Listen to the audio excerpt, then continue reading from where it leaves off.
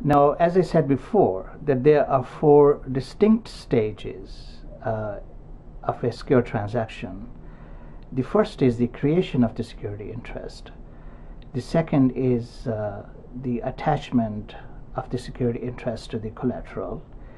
And the third is perfection. Now, what is perfected is security interest.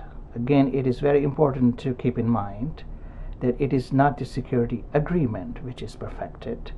It is not the secure transaction which is perfected. It is the security interest that is perfected.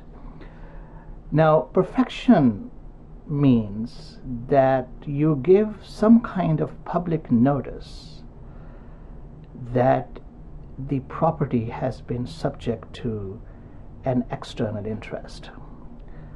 Now, the most important way, and the one that is widely used, is the method of announcing your security interest in some public record, of the so-called filing of a financing statement.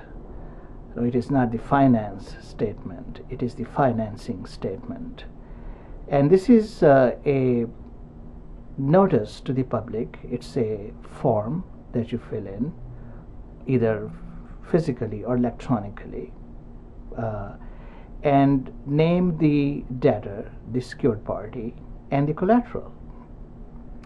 And this record is available to the public, to future lenders and buyers of the collateral. And they can determine that whether a piece of property which is being offered as security or which is being sold, is it free of security interests in prior transactions. So the public record will reveal to the future lenders and buyers whether the collateral that they are buying or they are using as security in a secure transaction is free of prior security interests.